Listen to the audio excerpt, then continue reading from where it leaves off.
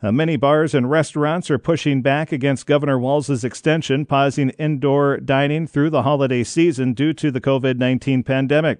It's not the news many business owners were hoping for. Hospitality Minnesota's Liz Raymer says the COVID data doesn't support the governor's decision. And as we look at this, it is quite obvious that this sector, the restaurant and bar group in particular, has been really unfairly targeted.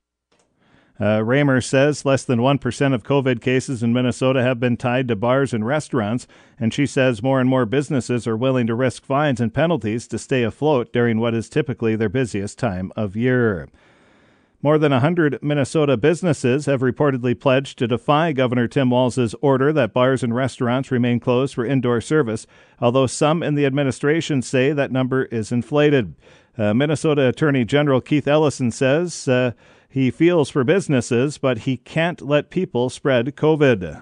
I do have a responsibility to enforce the law, and we will take people to court if we need to. We will ask the court to impose fines if we need to, but we don't want it. We'd like to get compliance. We'd like people to simply obey the law. Officials at Hospitality Minnesota say they're not part of the coalition to defy the governor's order and are working with his office to find a better solution. But again, Liz Raymer says more and more businesses are willing, out of desperation, to risk penalties to save their livelihoods.